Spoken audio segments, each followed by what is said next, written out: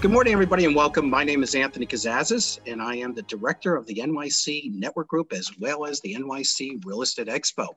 And I want to thank everybody for registering for today's webinar on sales and operations for new development, sponsored by DMG Investments. DMG Investments was founded in 2013 and is headquartered in New York. DMG Investments is a leading global real estate investment management and development firm focusing on student housing, condominium, multifamily, and modular construction. By combining the joint expertise of their talented people, they are able to offer clients a vertical integrated investment platform resulting in outstanding reliability and the prospect of shared growth. In part one, November 5th, DMG put together a panel, Modulator Housing and New Innovations in Construction. November 19th, part two, DMG had their second panel, New Directions of F&A, that's Finance and Acquisitions in Multifamily Assets. Now, part three, DMG will have their final panel of their winter webinar series, Sales and Operations for New Developments.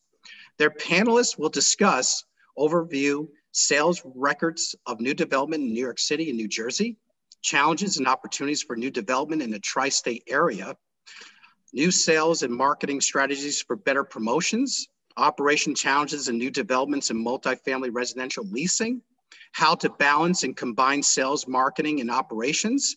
And after the panel, there'll be Q&A. Today's guest panelists are Kent SWIG, president of SWIG Equities, Paul J. MASSEY Jr., founding partner and chief executive officer of B6 Real Estate Advisors, TARYN BYRON, president and broker of CJ Dalton, as well as the lead real estate consultant at DMG Invest, Christian Olone, vice president of asset management at DMG Investments, and our moderator, Richard Lorenzen, chief executive officer at Fifth Avenue Brands. At this time, I'd like to have each panelist just give a short 1-minute introduction on themselves. And let's start off with Richard. Sure. Thanks, Anthony. My name is Richard Lorenzen. Great to be here with everybody this morning. I'm excited to be moderating this event today. I'm the CEO of Fifth Avenue Brands. We're a public relations firm based in New York City, and we specialize in representing clients in the real estate and financial services spaces. Thank you, Richard. TARYN? Hi, my name is TARYN BYRON. I am the president and broker of record for CJ Dalton, a real estate company in New Jersey's Gold Coast, specializing in luxury residential sales and new developments, both in multifamily leasing and sales. We represent DMG as their lead real estate consultant, and I also have the pleasure of serving as the sales director for DMG's condominium project, One Park Condos in Cliffside Park. It is a 204-unit condominium building that is perched atop the Palisades on New Jersey's Gold Coast. Every single one of our homes has outdoor space, 25,000 square feet of 5-star amenities, and it's really an incredible building. Wow, sounds nice. Kent SWIG? Yeah, hi, it's Kent SWIG. I am president of SWIG Equities, which is an owner-developer of real estate throughout New York City and the tri-state area and San Francisco. I'm also an owner of a couple operating companies, including Brown Harris Stevens, which is a residential firm, a Helmsley Spear, which is commercial, Falcon Pacific, which is a construction company for both ground up and interior construction work. And then I'm a principal in my family's business, which is the SWIG company. We own about 10 million square feet of office space around the United States. Thank you, Quint. Paul?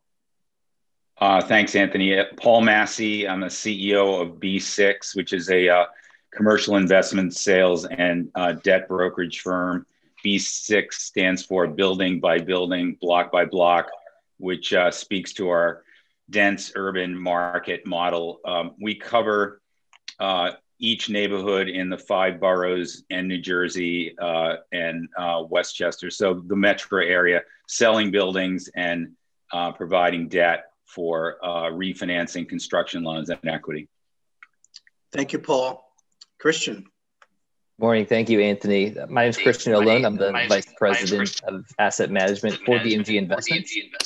I oversee the leasing operations, the facilities maintenance of all of our operating properties, including our student housing portfolio, our condo building One Park, and new developments and upcoming developments for DMG Investments. So with that, I'd like to just jump into a quick presentation of DMG Investments to share specifically our student housing portfolio. So as Anthony mentioned, we were founded in 2013. We started with condo building, specifically in condo development.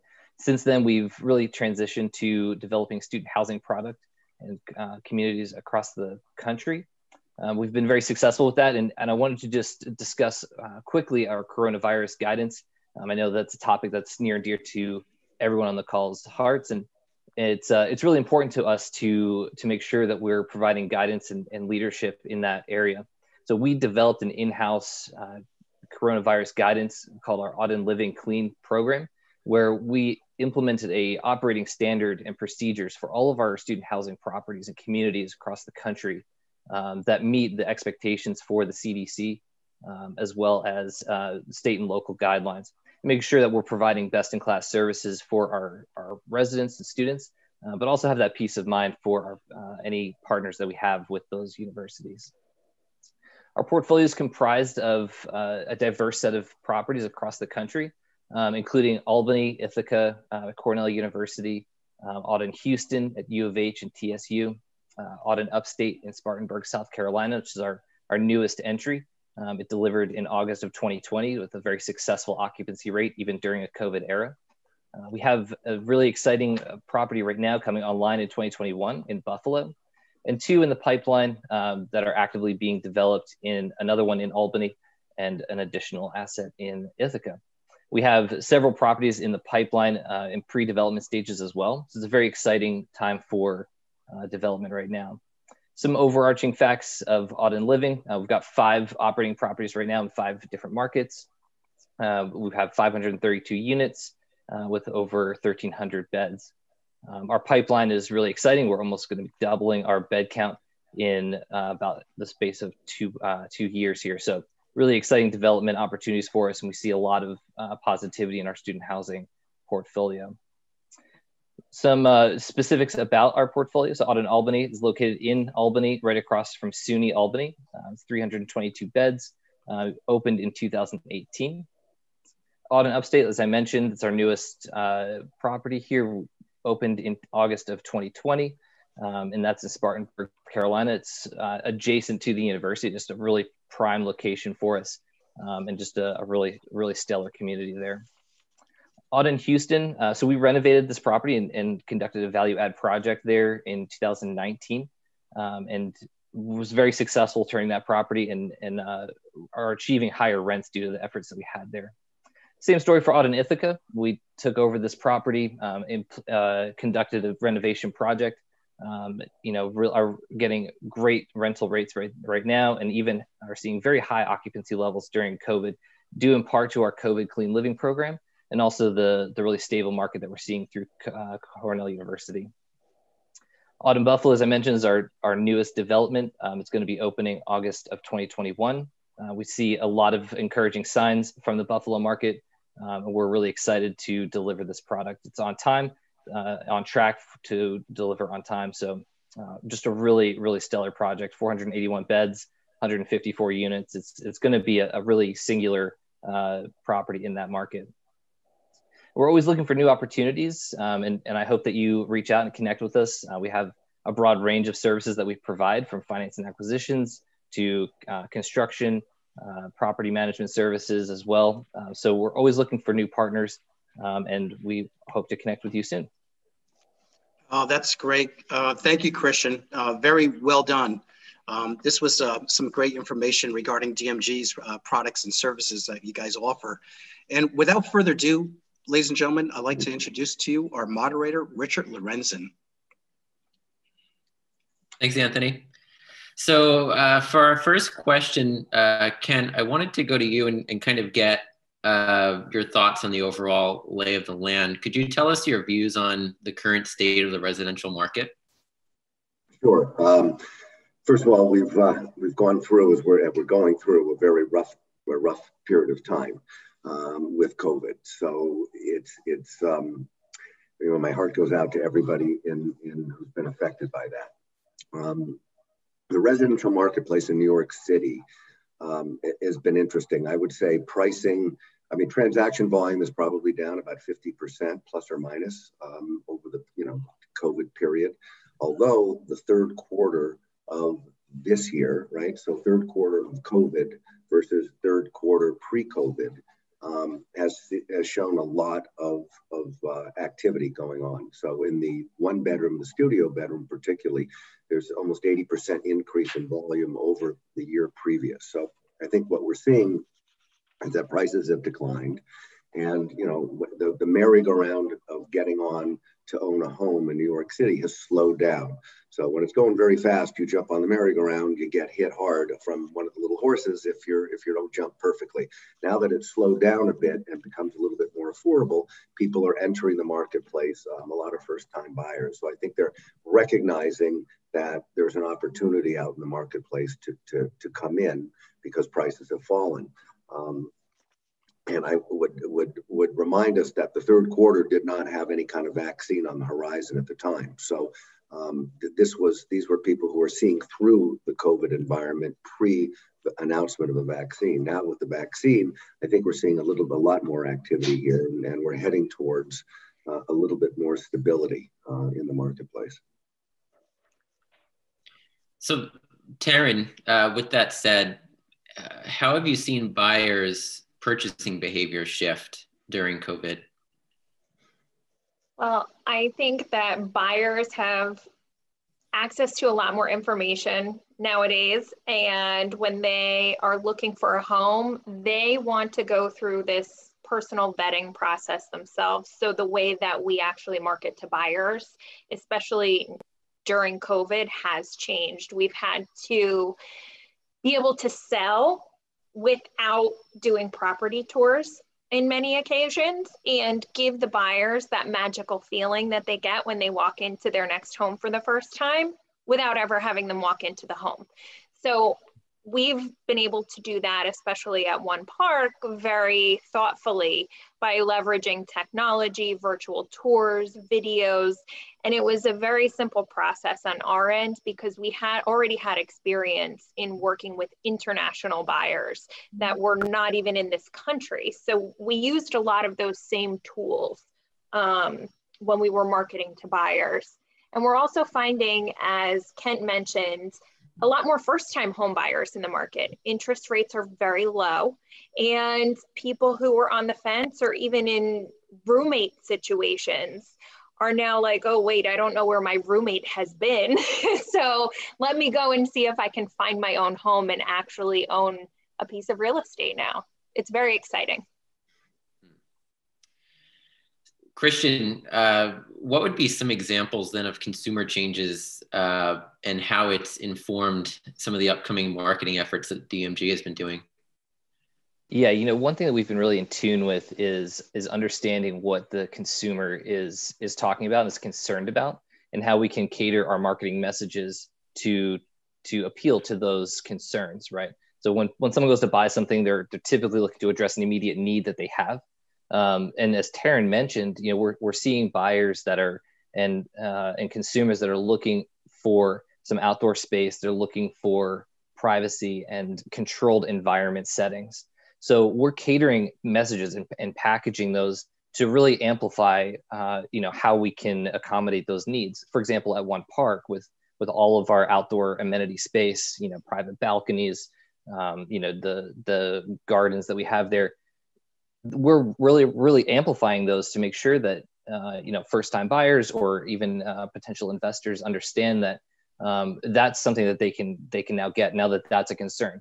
In a pre-COVID setting, maybe that messaging was different. We really went more for our amenity package and our 25,000 square feet of top flight amenities. Now that has shifted to they want to be able to control their environments. They want to have that privacy. And ensure that the services that they're getting are always vetted. And so we're also seeing that on the service side as well, and ensuring that our operations match the level of concern that and all the best guidance that we have out there regarding COVID prevention. And that seems to be still what the consumers are concerned about, is how are we protecting our communities and mitigating risk on a daily basis. And so we're keeping our consumers informed. We're keeping our residents informed about the practices that we're doing, in hopes that information and solid information will inform best practices and positive behaviors for our consumers. Makes sense. So I'm also curious about land itself. I think that that's something that would be interesting to a lot of developers. Paul, two-part question to you. What have you seen happen to land pricing in 2020? And where do you see demand going in 2021? Well, thanks, Richard. First of all, it's great to be here with everybody. Thank you to Anthony for getting us together. Everyone in the industry loves what you do with your expos and your events, and just bringing people together to talk and learn is great. I'm happy to be here with the DMG folks, and Kent's an old friend, so I'm in this crowd. I'm probably the least expert about the topic of development, but we do track land, which might be a little bit of a crystal ball into what happens down the road, Richard. So interestingly, citywide, the top of the market in recent history was 2015 for development, and a couple of big things have happened. They're obvious, you know what they are, but we had an oversupply of condos in the super luxury category, and then we had our virus. So we went down from a high of 500 development sites selling citywide to last year, 2019, because of perception of oversupply, to 187 from 500. And people were starting to dust themselves off and realizing that oversupply was just in the super luxury end of things. We have a fundamental housing shortage in the city. So Q1 of 2020 was actually picking up volume. So we're going to end up with 205 development sites, roughly, because the year is not quite over, selling. So an actual uptick from 2019, way below the high bar, but we're seeing development sites in the boroughs selling to people who have a view of New York that it's going to come back. We're going to get vaccinated. We're going to be back in business. So I think, very interestingly, as rough as it's been, we're on an upward trajectory in terms of new development. So I think you're going to see more opportunity as a developer. On the pricing side, the high was also in 2015. Citywide price per buildable foot of development sites was $285. Because of the luxury oversupply, that dipped to $252. And the virus has really slammed prices. Banks are conservative. People are dealing with their own imbalance and issues that they have. So we're projecting that from a high of $280 a buildable to last year, which was down to $252, we're projecting potentially price per buildable foot under $200. Which is really astounding. So you can guess where we think it's going to go from here. And I believe it's going to start trending up. But if now is not a buy opportunity, I don't know what is. Hey, Kent, what do you think about the impact that COVID has had on the market overall over this past year? Residentially or commercially? Why don't we take commercial for a second? Sure. So first of all, we have to take a look at the marketplace and see what is going to last beyond COVID. So our masks and social distancing, in my opinion, will not last beyond COVID. Once we get the vaccine, once people feel safe, once we are safe, I think that goes away. Certain aspects are going to impact ourselves. So working from home is one of the biggest issues that people are talking about. For the first 3 months of the COVID, starting in March, we were the United States industry of workers was fairly productive. In fact, very productive. That productivity has diminished after the first 3 months. It's gone down. So we now know in terms of efficiency that it doesn't really work well to be outside the office full time. On the other hand, when we get back and we're back in offices, there are some reasons to work from home occasionally. So if you 1 day a week want to work from home because you're buried with emails and you want to be efficient and you just want to get your emails out of the way and you don't want to disturb your office, you could be pretty efficient with that way. But the one thing that we do know is that creativity, opportunity, and networking is diminished, if not gone, by not being in an office. So you can tell a story of there's a guy from BlackRock that was in the equity place and he wanted to be in the debt side. He reported every day to his boss.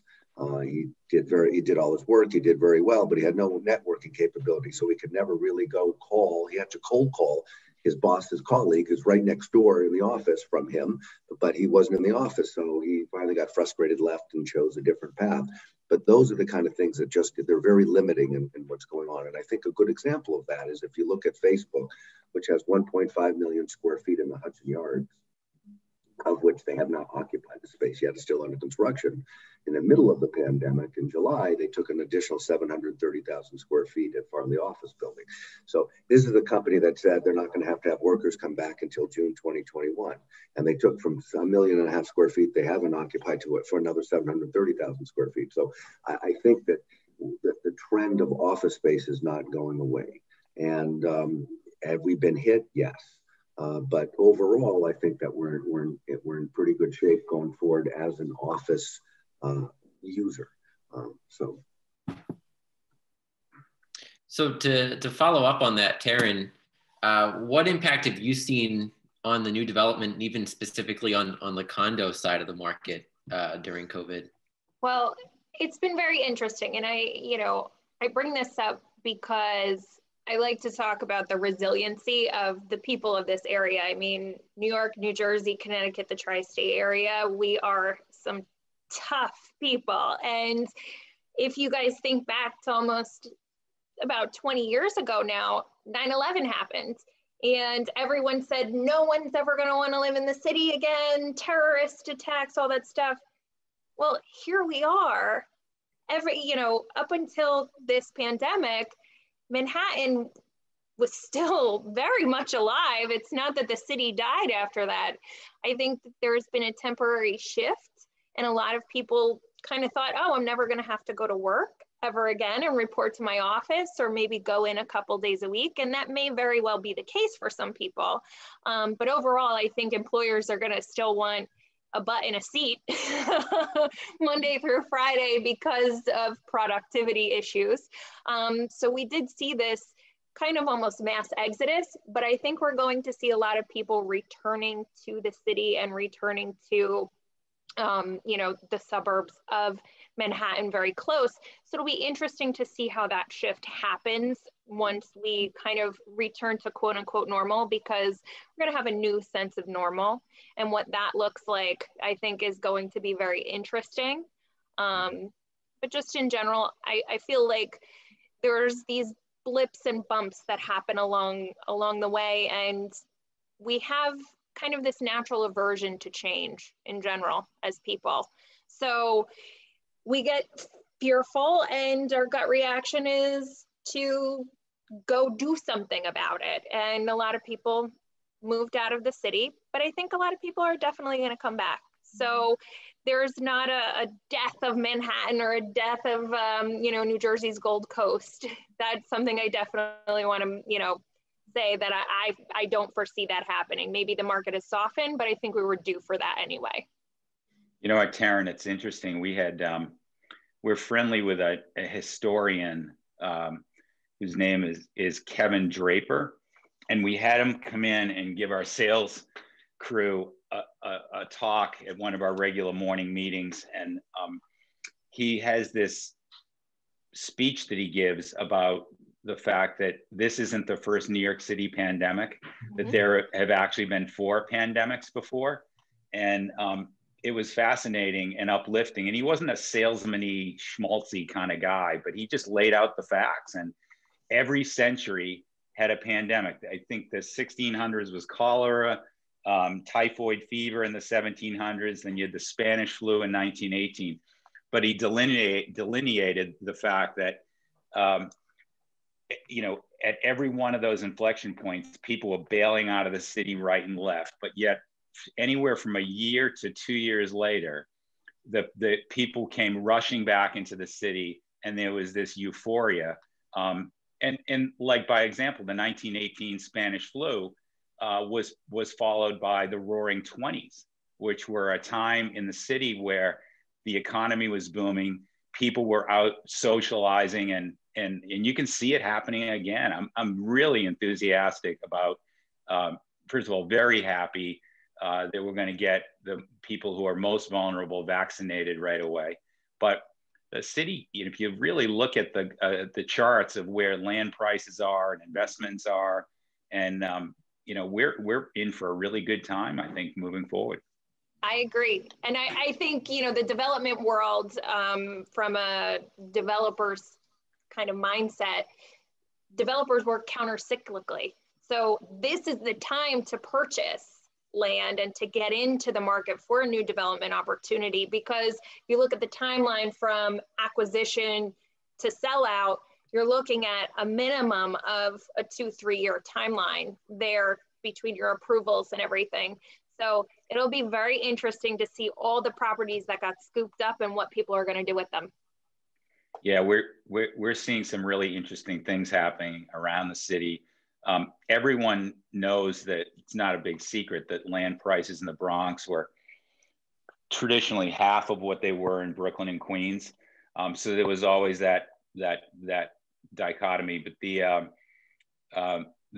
that shift is narrowing. And, you know, we're looking at developers who are thinking about what's the market going to be like 4 years from now in the Bronx, when you've got great infrastructure, you've got good communities, and so we're seeing people making bets that are counter-cyclical, especially in the boroughs. So, Paul, let me ask you then, if land prices have corrected and, you know, we're at a lower cost basis, what do you think that means for new development as we move forward, 2021, even 2022? Well, I think, like, Kent would know better than I would, but I mean, I don't know where, how construction prices have, costs, have reacted during this time. Is that another opportunity? It all needs to add up, right? You have to have the basis in the property. You have to be able to build affordably, and you have to have rents that make the math work.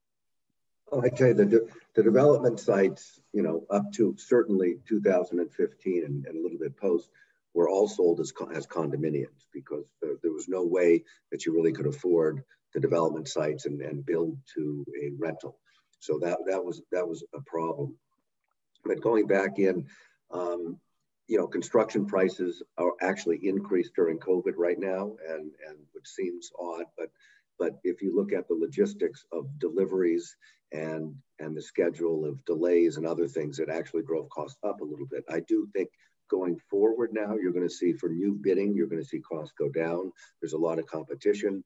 There's a lot of construction companies that are very hungry for business, including ours. And I think they're going to be pricing very, very narrowly. On the other hand, there have been some companies that have gone under because they didn't make it through this environment. So I think you've got fewer companies doing some of the work. So it'll be interesting. I do believe that prices on land are going to decline a little bit. Prices on construction will decline a little bit, whether soft costs do or not. Interest rates certainly, but whether other soft costs do is still open for debate.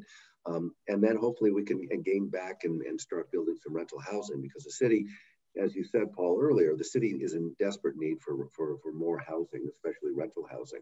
And a lot of the development occurred at the super luxury end, which is a very razor-thin market at best.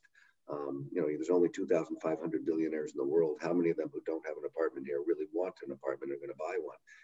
Although these developers, especially along 57th Street, started building for all of those people that don't really exist. And that's what hit the marketplace a little bit prior to COVID. So hopefully I'm cautiously optimistic that we can regain some footing in some of the much needed housing for real people with real jobs doing real work. And I think that's pretty, thoughtful. And I think what has happened through COVID is people have taken the time, because they've had the time now, to pause and say, okay, wait, we have to re-strategize. We have to rethink this. Even one of the kind of initiatives that DMG is taking is modular housing. So I'm very interested to see how much modular housing comes into play and to the forefront for more affordable style development, especially in the rental space. Hey, Christian, are there any new metrics that have emerged, especially during the pandemic, that DMG is now looking at when they consider a new development? Yeah, so there's, we always look at, the key fundamentals of the market space anytime we go into a new market. So one thing that we're really keen on right now is making sure that there's long-term growth in population, and something that's going to be resilient to lockdowns or potential shifts in kind of day-to-day operations of someone's business or something like that. So we look for companies in that area and businesses that are resilient to shifts like that, that have good track records, because they're going to be able to supply our investments and our buildings with renters that are going to be there for long term and have long-term demand.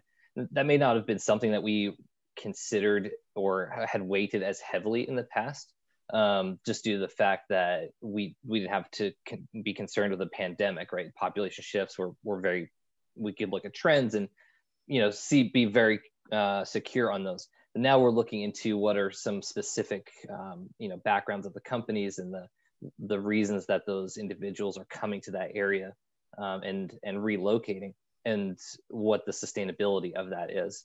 So that's something that we're keyed in on, specifically for short-term view.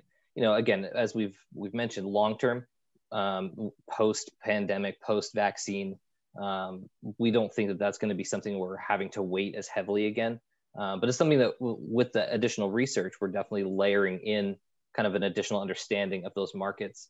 And it's helped us inform, especially for programming and, the building choices and design that we're going with.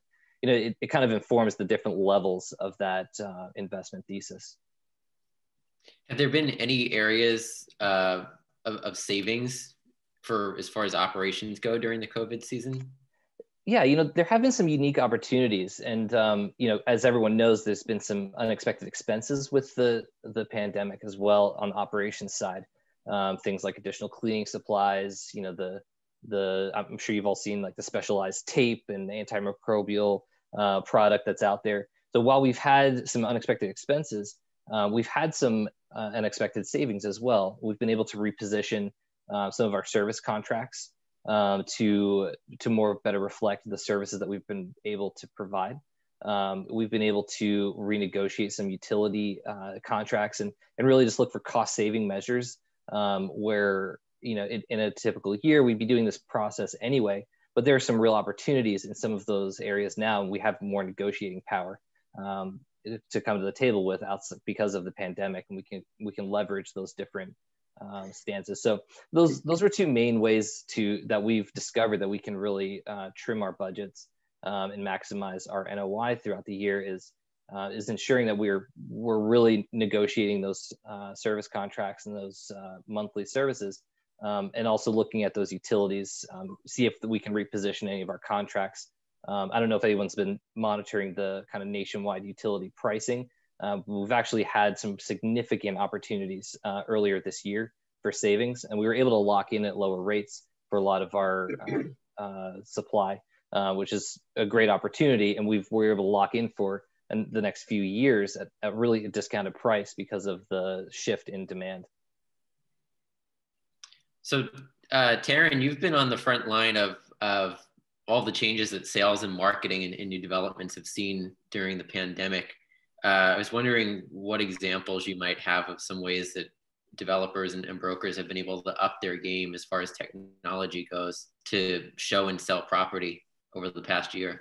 Well, the amazing thing is that we've had these tools the entire time. It's just finding different applications for them and being creative.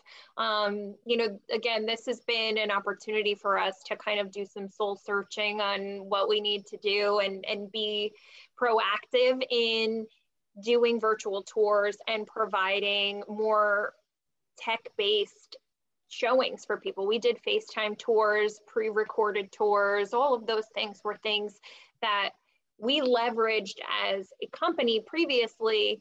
And we just thought of this as every person we're working with is an international buyer. So let's treat them as that and get them as much information as possible. But one of the unique things that we did too was we still offered in-person tours. We just had a more stringent screening process, even at the height of the pandemic where no one was going out. We were actually still offering in-person tours. We were just very creative, very careful.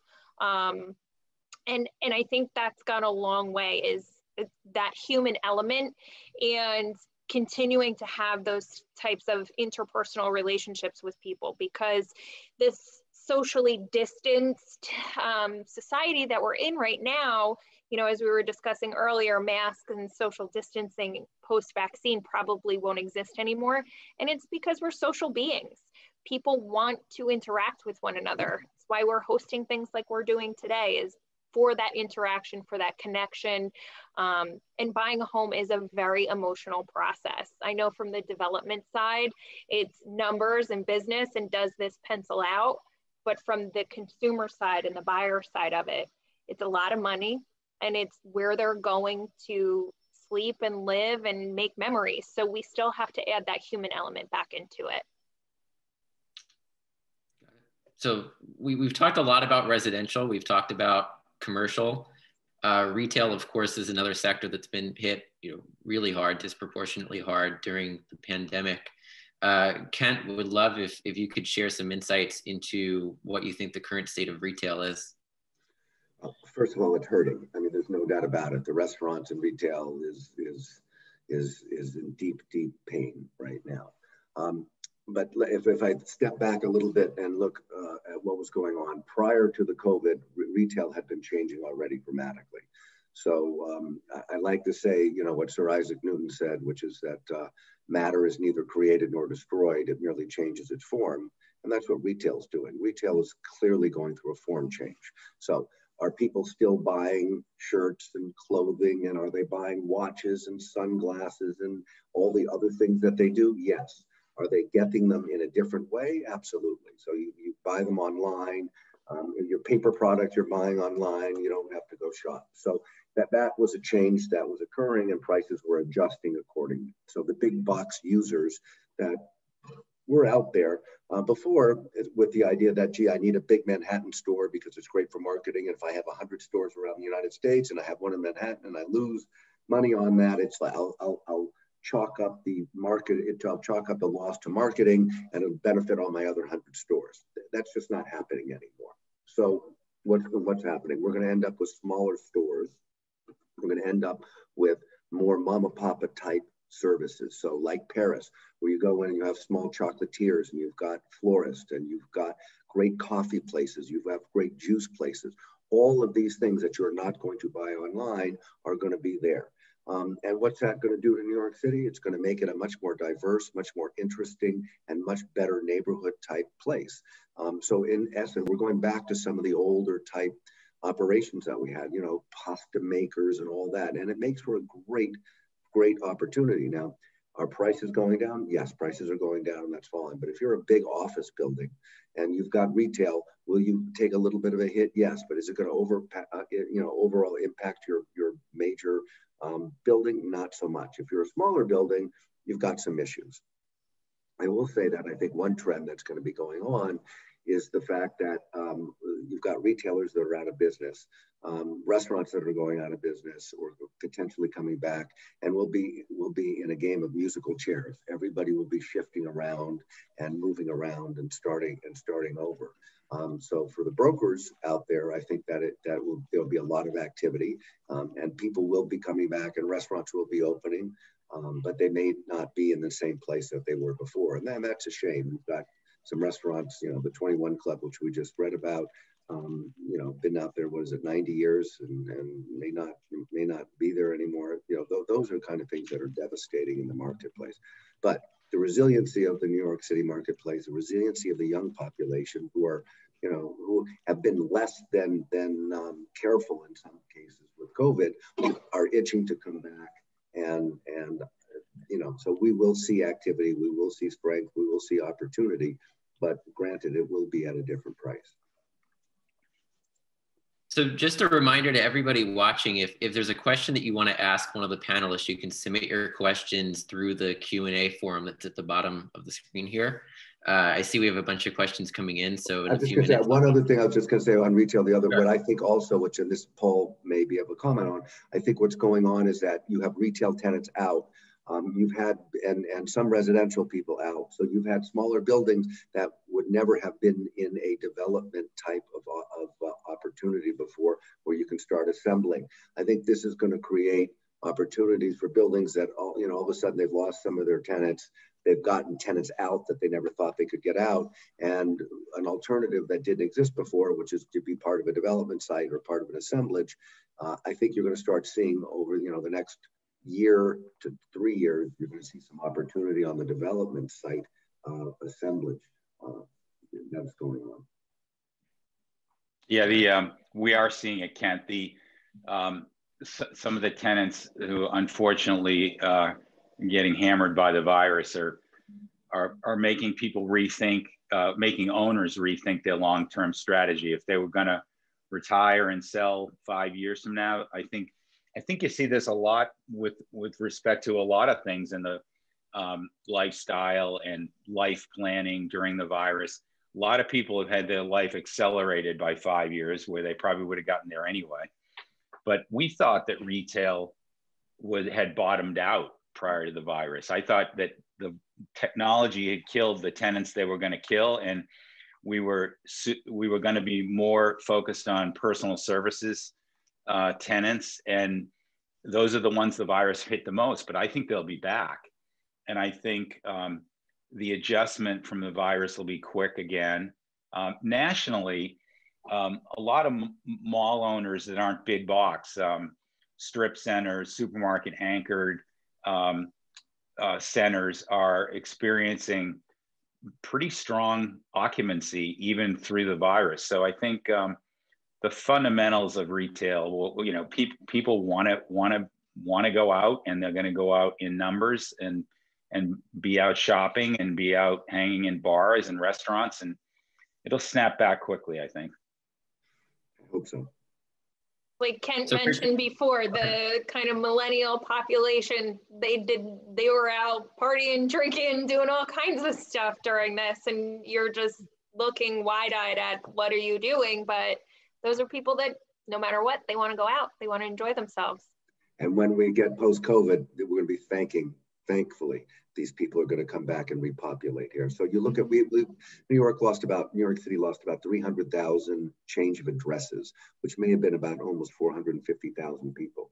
When you look at who left, half of those people were, restaurant workers, retail workers, and hotel workers.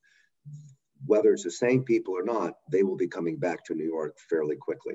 And then you lost, probably 150,000 people or 275,000 people for real that moved out. But interestingly enough, 50% of them have moved within a 2-hour radius of New York City. So they either moved into, and these are change of addresses, so we don't know if it's temporary or not.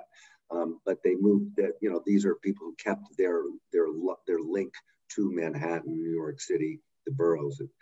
So whether they come back full time or not, we'll see. And that'll depend on school years, if they have children. But you start tracing out where everybody went. This isn't like everybody just picked up and moved to Texas and Florida. So it wasn't quite like that, thankfully. And Ken, just to piggyback off of that, from our student housing portfolio, we're seeing a lot of optimism for the future in even the spring semester and the fall of 2021. We're noticing that students in that age group demographic are really hungry to get back to campuses, to get back with their communities in situations where they may not have in-person classes now. And even during COVID, where a lot of online classes are happening, we're seeing high levels of occupancy in those campuses, which is, indicative of, that optimism, that placing value on the fact of that interpersonal communication and those interactions. But, I think broadening that is, if that's a microcosm, I think broadening that to apply to a New York City type market where it's still very much a destination, location. I mean, who doesn't want to make it in New York City, right? That's not going to change just because of this. And in fact, it may be even more amplified because of the additional challenge that it's been facing in 2020. I know that, in talking with some other industry peers, that's still a conversation, is people want to get into New York City. People want to move there, get work here, and live in the city. And that's definitely a really encouraging sign. They're just waiting for the right opportunities. And I think those opportunities will come back in a very broad way. Well, Christian, I'll send last thoughts over to you, and then I'm going to pass it to Anthony for the Q&A. Would love to get your outlook from DMG on what you think 2021 is going to look like.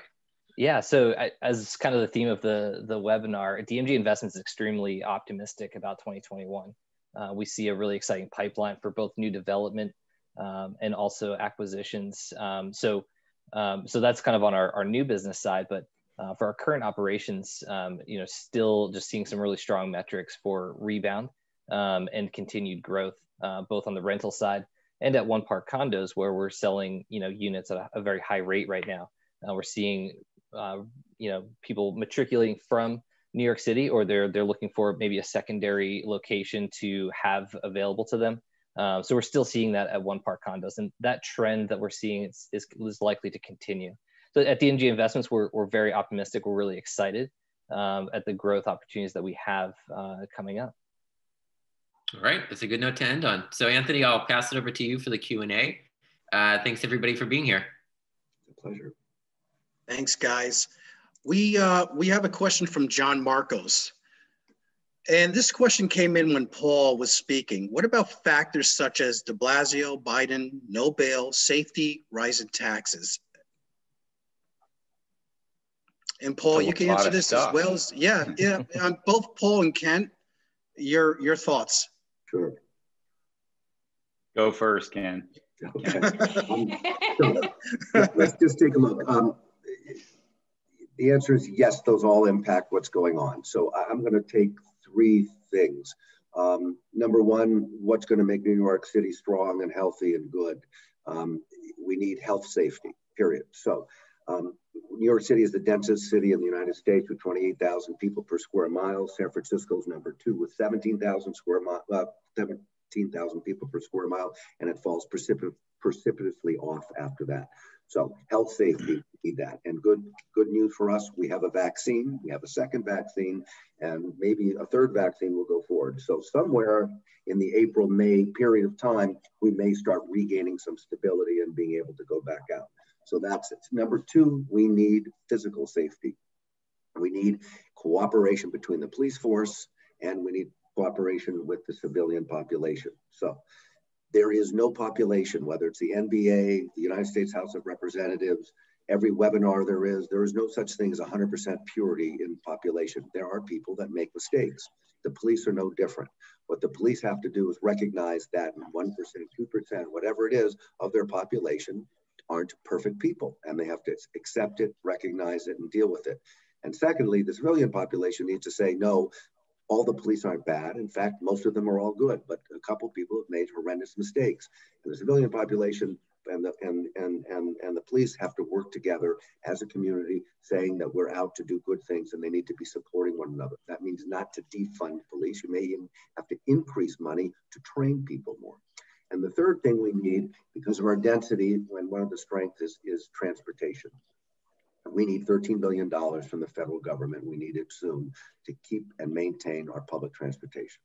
And then people say, why should the federal government give all New Yorkers all this money?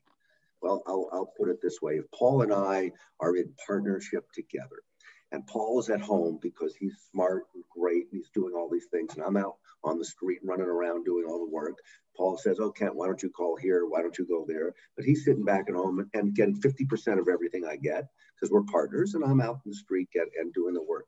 And then I break my leg, and all of a sudden I'm in the hospital. My guess is, because I'm making a lot of money for Paul, he probably will pick up the phone and say, hey, Kent, I hope you feel better. He may even actually come visit me with flowers. And he may even say, what can I do to get you back on the street as quickly as you can so I can get my 50%? Well, so Paul's the federal government, right? New York City pays an enormous amount of money in taxes, much more than we get, to the federal government. So if New York City breaks its leg, the federal government should be stepping in here and saying, what can we do to make you feel better and get better as quickly as you can so you can give us more money? Now, if you're Kentucky, where you're getting 100 times more than you're paying out, you break your leg, you know what? I'll send a note, but that's it, right? I'm going to be relieved because I don't have to keep paying you all this money. New York is a driving force. So federal government needs to recognize that we are a driver. We spend an enormous amount of money into the federal coffers, and they need, when we get hurt, to help us. And that's what we need right now. With those three things, I think that New York is going to go great. And we need a mayor, a person who has an understanding of that and can speak to the community. Such as an example, there's a guy, Eric Adams. Here's a guy who was beaten up by police when he was young, right? So he was a black leader now. Wasn't thrilled when he was beaten up. And what did he do? He joined the police force for 22 years, rose to captain. I mean, so he can speak into the black population, he can speak into the blue population, right? Which is the police. And at least when people are speaking to one another and listening, you have a shot. So regardless of policies, you need somebody first who's accepted by all the population bases and can work with people and be listened by that. So I'm cautiously optimistic. Yeah, that was great, Kent. Paul, you were going to run for mayor, and I guess you did. What would you have done differently compared to de Blasio right now? Let's just say that we have a super leadership opportunity ahead of us now. The election is coming up in November. De Blasio is termed out, so it'll be someone new. And there are a whole bunch of great candidates that are emerging. Sean Donovan, who worked with Bloomberg and in the Obama administration, has thrown his hat into the ring. Ray McGuire, a Citibank vice chair, is considering running. Andrew Yang, who was a pretty great presidential candidate, is considering jumping in too. So I think all of that's really great because we have so much opportunity in this city to help the million kids that are in our public school system, be a business-friendly city, attracting tenants, unlike the way that we didn't embrace Amazon. And I think, again, we have a housing shortage. So what are we going to do about that so we can help folks who we need to support, so that we're not a barbell society full of wealthy folks and folks that are worse off with no middle class. So we want to be a city where everyone can live. And I think we'll likely have a mayor who will be much more capable of addressing the things that are all important to us. Thank you, Paul. Hey, Ken Romalik. Ken, with the Facebook example, do you see an oversupply of office space in the city and tri-state area for years to come? Are there areas of commercial real estate that are doing better than others? If so, what are the asset classes are doing better in this the COVID era? So right now we're in an environment that we're not expanding, clearly, because we've got a problem. So roughly right now we're at 12.5% vacancy rate or availability rate, plus or minus. So it's been the highest it has for quite some time. In that marketplace, 26% of all of the office space available today is sublet space. So that tells, and it's the highest it's ever been. So that tells you that there are a lot of companies that are hurting and putting their place out for rent. So do we have overabundance of space? I don't think we have an overabundance of space, but we certainly have a tenant favorable marketplace right now. As an example, one of my companies is in the building right now at 444 Madison. It takes typically 2,000 people a day go in the building. The other day we had 88 people, right? Helmsley Spear and Falcon Pacific made up a fair amount of those 88 people. So yes, there's a problem out there right now. And there'll be an adjustment over the years, over a period. I don't think that we're going to have an issue with that. I don't think we've had overbuilding per se. I think we do have a problem because of COVID and people re-examining how they want to have office space, what they want to do, and it'll take a year or so or more to adjust. And I'm optimistic of what New York is doing. And there are some people saying, people are moving out of major cities. So, you can get somebody moving out with their quote headquarters out of New York City on paper because they're going to be paying a different price in taxes in a state like Florida or Texas, but they're not moving all their people out of here. They're going to still have a lot of people. They're still going to be doing a lot of work. New York City is New York City. We still have a population of over 8 million people, and we matter. So, yes, there are cycles, and we're not in a cycle where it's booming for the landlords. And maybe that gives more opportunity to some of the tenants who can afford rent a little bit and give them a little bit of ease as we go into the marketplace. Thank you, Quinn. Thanks, Ken. Brendan Cohen, with regards to the revised PIDE and tax proposal in Albany that's discriminating only New York City PIDE and TAR of the market value of $300,000 and annual tax of approximately 10% of the market value excess of over $300,000, what is your network intel and concern about the flood of apartments on the market? And this could be, I guess, Christian? That's one I'll have to, rely on some better intel on. That's not something that is in the forefront of our lens right now. Look, the pied-à-terre tax is not a good thing. Right, and the concept is that somebody is wealthy and buying an apartment in New York, and therefore there should be a higher tax on that person. The reverse idea is this: if you have a person with a pied-à-terre, right, so they're not in New York full time, they're paying their taxes, they're paying their utilities, they're paying all of the things, and they're paying for their public school tax, all the stuff that go along with that, and yet they're not using any of the services. So another way to look at it is that they're already paying a disproportionate share of services that they are not using. So it's actually a benefit to us to have pied-à-terres in New York, because you've got people who don't live here participating in society and paying money into our society and our city without utilizing all of those services. So the problem is New York City needs, New York State both need more money. And I've always found that, same as children, if you incentivize people and you incentivize your children, it becomes a lot easier than when you try to punish your way through changing behavior. So if we're looking to change behavior, we're looking to raise taxes, to get more money, you don't always need to raise taxes. I think it was criminal what happened with Amazon not going in to Queens, for instance. So, they wanted to punish Amazon. Everybody said, oh my gosh, look at that. They're not going to pay real estate taxes for 10 years. They're going to get $1 billion of free taxes. Well, nobody looked at the fact that 6 of the 7 sites that Amazon was going to occupy are already owned by the city and have not received taxes in almost 50 years.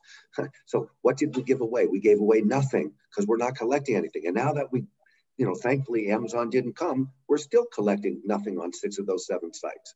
That was a joke. So people like, no offense, but AOC, who went and just viscerally went and said this is a bad thing because it's industry, are uneducated, poorly viewing and hurting their own community. And that is not smart. So yes, we need some tax benefits, but we need to be intelligent in the way we approach this stuff with our shortfalls.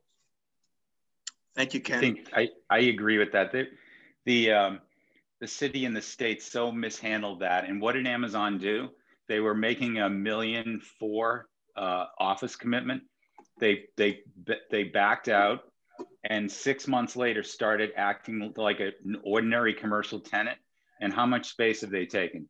2 million, without any need to subsidize education, jobs the way they were. So Amazon's got to be looking at New York City and thinking that they did them a huge favor. And also, so they didn't get 25,000 new jobs in Queens where they needed it. They came into Manhattan, and that's where the city was foolish. Yeah. So I mean, Amazon needs to be in New York. It's making, besides its last mile delivery acquisitions, which are massive around the boroughs, they need to be here. Facebook needs to be here. So I think when people think about the market long term being difficult on the office side, I don't think so. I think it's like, it's another example of a different type of tragedy where we had 9/11. A lot of companies were very nervous and wanted to have duplicate headquarters outside New York, New Jersey, Stanford. No offense to any of those markets, but 2 years later, the real estate industry made a fortune bringing those companies back to New York City. Same thing's going to happen now. Guys, this is actually, we're at our end right now. Many of you that did not have your questions answered, we will definitely copy them, send them to the guys, and then they will answer you guys back privately. Christian, before we conclude, tell us a little bit about, you see, I have about 4 or 5 webinars coming in the future, especially Westchester County, Connecticut. They're talking about of course, that number that Kent mentioned about that 300,000 people leaving the city. But a lot of those guys are not only leaving the city to live, but they're also leaving the city to work, especially White Plains and in Connecticut as well. Can you tell us a little bit about, maybe you and TARYN could just finish this last question and tell us, what are you seeing in New Jersey right now, just right over the river? Are a lot of people coming into your new buildings at DMG Investment Properties in New Jersey? Yeah, thanks, Anthony. And thanks to all our panelists today. Just great conversation and dialogue. So I appreciate you all. And thank you for Richard for moderating. What we're seeing is we are seeing matriculation has been well documented from New York City out into kind of dispersing in the areas. And at One Park, our main condo building right on the edge there of the Gold Coast, we are seeing increased interest and trending more positively to living situations like that, where it's more they can it's less dense because it's not in the city, but they can still commute very easily, and they are still within striking distance basically of New York City. And we're seeing that's something that's very important to our consumers still, is they want to be close enough where they can get there if they need to, but they don't want to live there right now.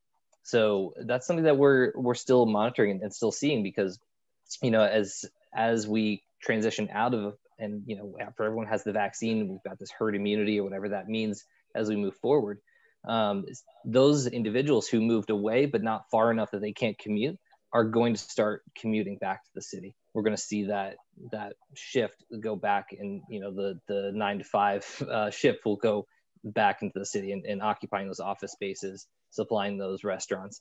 And so we're seeing that people are moving away, but they're not moving so far away that they can't still get there. And so that's something that we're really excited to see. And I think it's going to create a lot of opportunities in New York City, as everyone's mentioned, for kind of a new wave of population to move in there at some really exciting opportunities and price points. Great. TARYN, do you want to add to that? Yeah, I think what we're seeing right now with this kind of mass exodus of Manhattan, it's temporary. It's, that frenzy mentality like everyone had with toilet paper. They're freaking out and going and buying suburban houses because they're like, oh my gosh, we need to get out there now. The city's never coming back.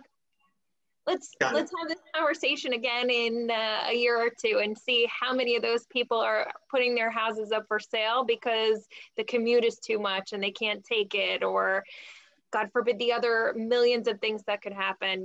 There's going to be a lot of changes in familial status, I'm sure, from commutes and all of those other things, people needing pied-à-terres in Manhattan because they've moved 2 hours away to Connecticut or something like that.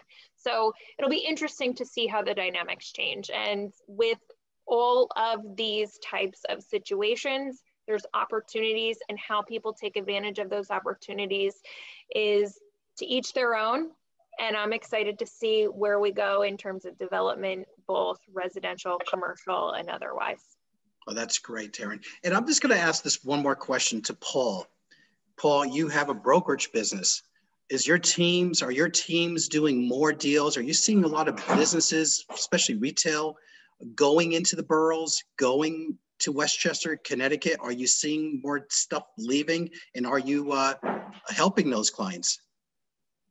No, I think most people are, committed to New York in terms of the long term. I think we're selling.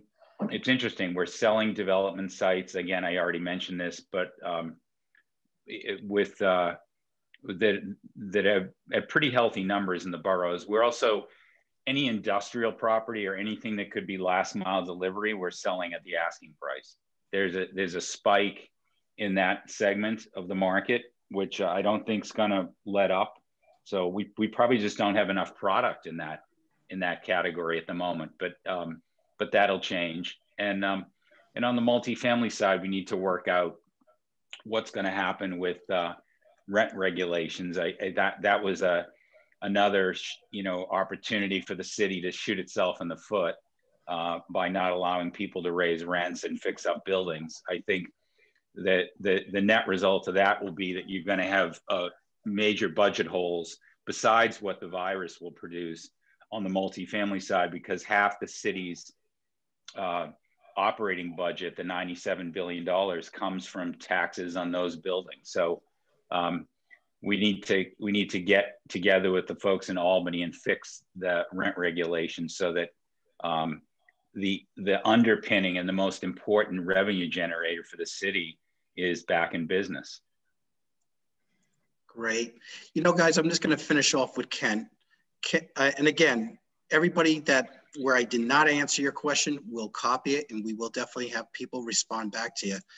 Kent, Brian Rothschild, what about all of the financial companies that say they will permanently work remotely?